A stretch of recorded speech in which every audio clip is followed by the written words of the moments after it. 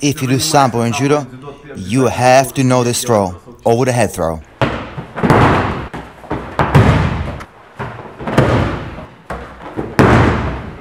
It's our gym signature.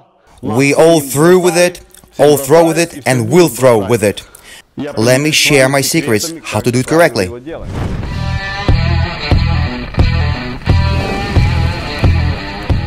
So sometimes partner stands in two ways, either straight or bent. When he's bent, the ideal throw is over the head throw. What's the problem many people have? Often, when they win, they started to run, bent over, and be passive. And that's an ideal version, that's an ideal stance to throw somebody over your head. So, as you saw in an example, Roman Ganchuk's partner was running away, he was already celebrating his Olympic win, Olympic silver medal. And how it happened? Most importantly, in order to throw your partner or control him, you want to have your leg between his legs. So that's our stances. Clear, right? The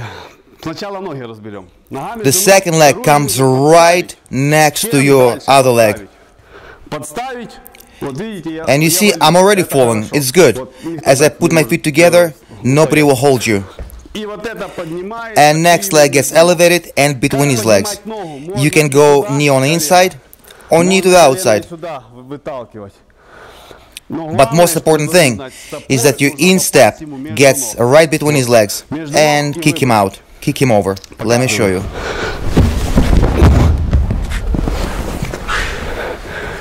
One more time from a different grip. Control, leg comes in, and we throw.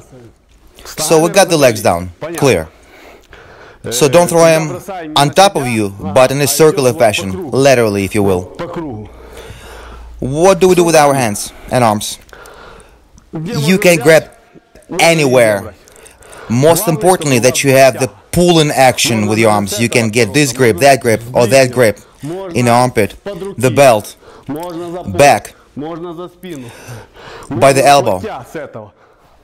Most importantly, that you can pull with that arm.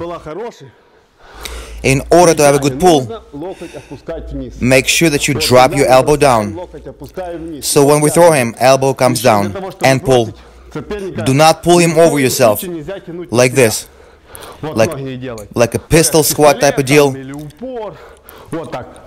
And you get caught being pinned. In order not to have it happen, make sure that you spin him like such, like this. It's like we're dancing. And in this moment, I apply leg action. You got it, right? Elbow down, spin, leg in. Another important moment. As you're getting done, you understand it's a sacrifice throw, you fall down. And in order to hold him down, you gotta chase him immediately. We don't throw like this.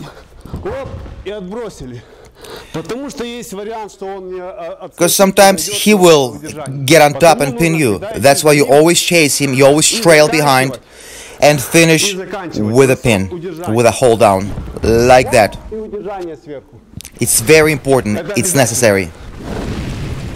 In the beginning of the video, you saw Roman Ganchuk became a legend of Ukrainian judo.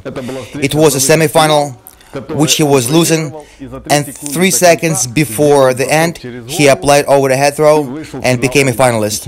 Roma is a merited master of sport in judo, 3-time Olympian, silver and bronze medalist in Olympics in judo. In 2004, we had some mega monsters in our team in judo. Quite a few guys. And coaches thought that they will win. They were prognosed to win. So everybody was bet, everybody was thought to be a winner except for Roman. He was only 20, he's good, yeah, but right now he's just figuring things out. And maybe next Olympic Games he'll do better. But everybody lost, except Roma, he became a silver medalist. That's a history not about 3-second win. It's about that you have to believe in yourself always. If somebody tells you you cannot do it, or if you're too young, or maybe it's not your sport, always smile at him. In your head, tell him to go where the sun don't shine, and tell yourself, I can, I will achieve it.